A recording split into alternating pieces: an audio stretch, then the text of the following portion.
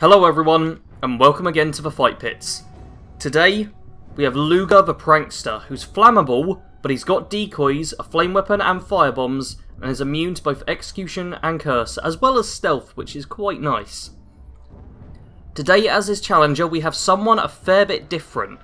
It's Tûhorn Cave Rat, who's a cursed undead assassin. And being undead, well, that makes him quite vulnerable to fire, which is not good for him. And it also removes him of any real personality. Let's see if this undead monstrosity is able to deal with a real orc. Well, he gets him with a charge, which is a good way to start things off. His opponent is a marksman, so closing the distance is imperative to his survival. Well, I don't know if you can really call it survival when he's already technically dead. Oh, and he's on fire, and that is doing real damage. Oh yeah, the gang of archers with flame weapons as well. These decoys. Oh, they're going to tear him up more than the main guy is. Oh dear. Tûhorn does not stand a chance.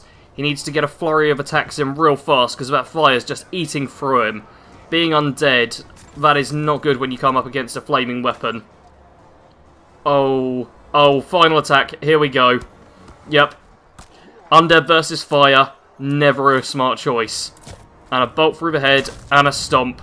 Lûga the Prankster reigns victorious.